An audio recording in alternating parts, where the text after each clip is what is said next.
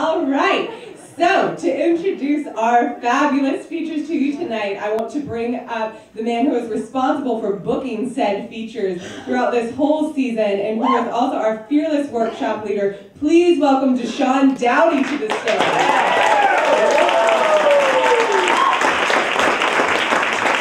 Hi guys, I'm Short. Nice to meet you. I'm Deshaun. How's everybody doing? I know! Raise your hand if you showed up for the workshop earlier today. There were only a few of you. How kick-ass was it? Awesome! Yeah! We host a free writing workshop. We meet up at 5.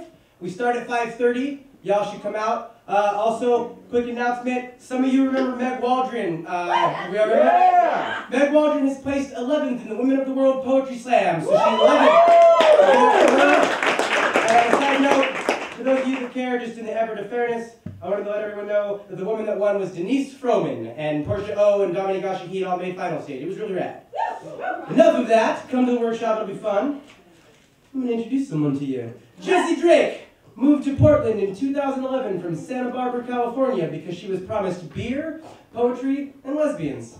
Portland has delivered on these things. She works as a freelance writer, a barista, and a dramaturg. To say it right, which is a big word for a person who helps make new plays. She writes poetry about gender, sexuality, religion, class politics, and her cat named Mark. Without much further ado, bring up Jessie Drake to the stage.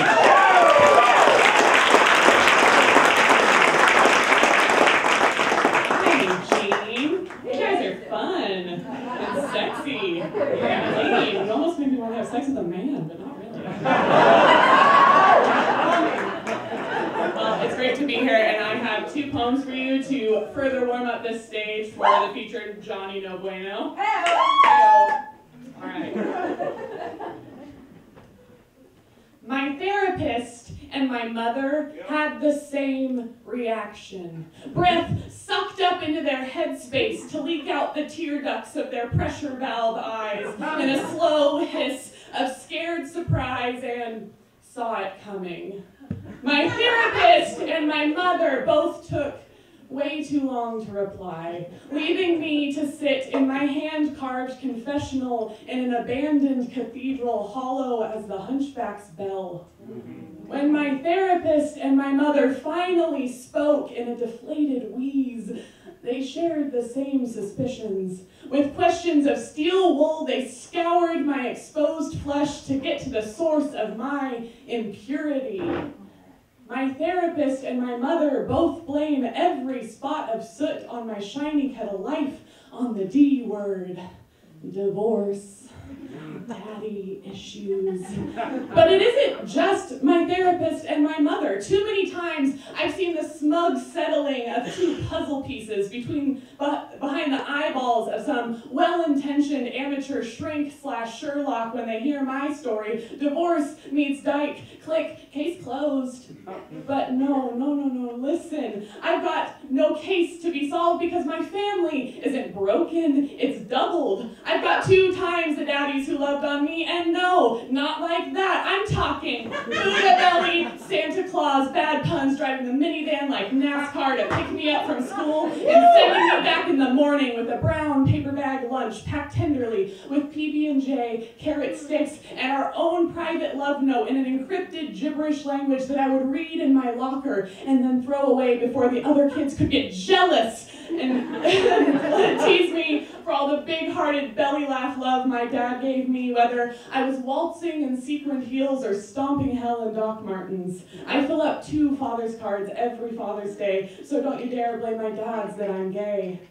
From my dads, I learned to walk with long strides to keep up with the tallest of men and sit legs crossed ankle on knee to take up as much space and as much air as I need because I am not a don't speak until spoken to little girl. I am a Drake, motherfuckers.